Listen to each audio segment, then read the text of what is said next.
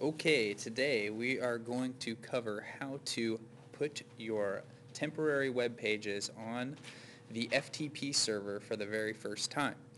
What you're going to be starting out with are files that look just like this. You're going to create a directory.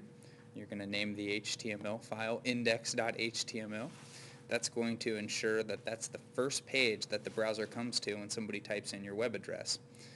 The next thing, the file we have here, is just a little splash graphic for your web page.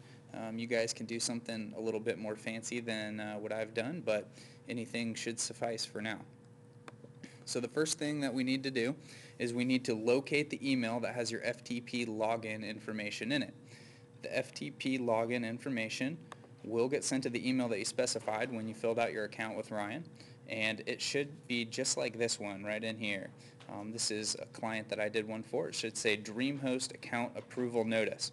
And if you open up that email, which I'm not going to do for security reasons, you will see all of the FTP information that you need to log in, as well as information to log into your control panel or to create email addresses.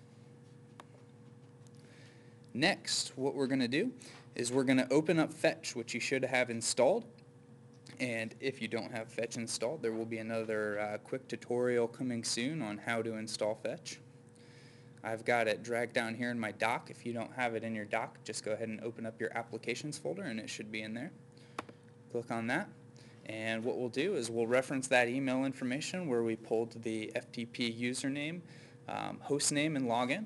First, we're going to plug in the host name here, which for me, we're going to use my personal website as an example. It'll just be ftp.ilawson.com. Type in my username and my password. And one important thing I want to check right now is add to keychain. That's going to save these settings for later so that I don't have to type them in every time I revisit my website. Once we're done, we'll click the connect button. Fetch is going to go ahead and make a remote connection to our new web server.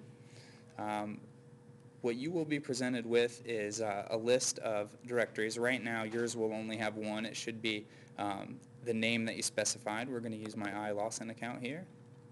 And I've got a file set up. And Fetch is nice because it's got drag and drop functionality, which makes it very easy. So I'm going to select my files. I'm going to drag them over into the web server. And then boom, they're in there. We've got our temporary page set up. Let's go ahead and see if it worked. We can see right now that it comes to a file not found, but now that I've loaded them in there, there's my site. If you have any questions, please restart, play again, and if you can't figure it out, come and ask either Ryan or myself. Thanks.